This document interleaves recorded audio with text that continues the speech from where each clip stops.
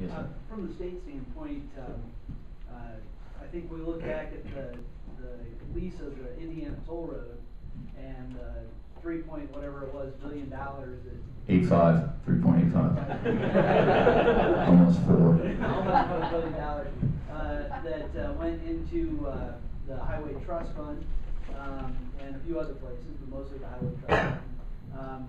Has been a pretty resounding success, and other states have emulated what we're doing here.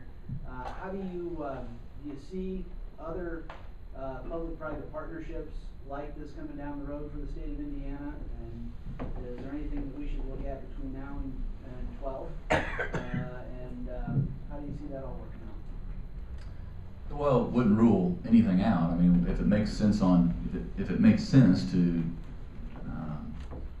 look into it, of course, yeah. Other states are finding themselves, unfortunately, in the position we were in 2005 when we said there's no honest way to build all these projects on the books. We don't have the money to do it. We can't bond more. We owed on the toll road what it cost to build it 50 years prior. The day that we signed that lease, we paid that off and had $3.85 billion or almost 3.8 billion to go do other things and to plan out a 10-year transportation plan. Other states are in the exact same position. They can't triple the gas tax, and you know the political will is not there to triple the gas tax. But we find ourselves in a situation where Congress is not real keen on giving up the process where you have to come to them and ask for more money for projects, and if more states were able to do what we did here in Indiana, you'd have less of that. So at some point, there's going to have to be some give, and this has got to be in the mix if you want to build, Hoosier Heartland, Fort to Port, and I-69, and bridges over the Ohio River. I mean, it's not doable in the old way of doing business. And it may be that, this session, they're looking at expanding the authority to do just what you're talking about. Maybe adding truck toll lanes to generate revenue to upkeep roads and build more. So we'll see. Other states have been doing this too, so it's not a novel idea to us, but it certainly, I think, has to become more popular in the future, especially as the country goes further and further and further into debt. You start to say, well, what can we afford and what can't we afford?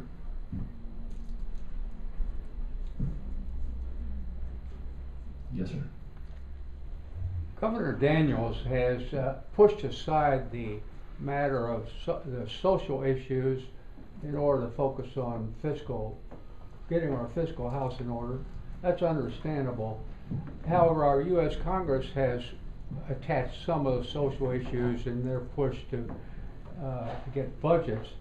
How big a factor do you think that social issues will be in the upcoming elections through 2012? And I have a follow-up question. You want my long answer or my short answer? Whatever.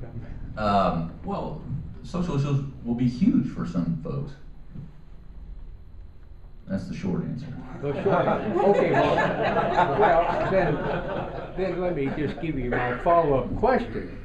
How many Republicans in particular, or independents, do you think are single-issue voters? Well, I couldn't give you a percentage, but I can tell you that the recent Wall Street Journal poll that tested this truce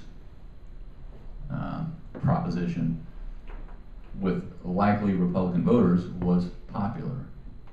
So, and what the concept or the thought about a truce is, it takes two to tango, basically. And if one side says no, then there is no truce. But the governor has always said that, look, We have to focus on the single biggest threat to our nation's survival when talking about these national issues that you raised. And he believes that's the debt that we're wallowing in. And we need to all work together. While we may disagree on some other issues, we all need to work together on that issue. And it doesn't mean work won't continue to go on these other issues. We're gonna pass significant legislation in the state of Indiana this year that's outside of those economic issues. So work will go on. Work will go on. Yes, sir. Secretary of State Charlie White. And I heard Ann Delaney saying that, talking about the Democrat candidate would be the Secretary of State. And what, if Charlie has to go, quits or something, what we should say? Well, I don't agree with much with Ann Delaney, and this would be another case where I disagree. I mean, we'll cross that bridge when we get to it. But what I think, if I'm reading into your question, I think she is suggesting that the recount commission will rule that the Secretary of State did not win the election. I adamantly disagree with that, and I think she will be proven wrong. Because it's and he'll remain the Secretary of State until. It's important to us because of inspectors. Sure. Oh, yeah.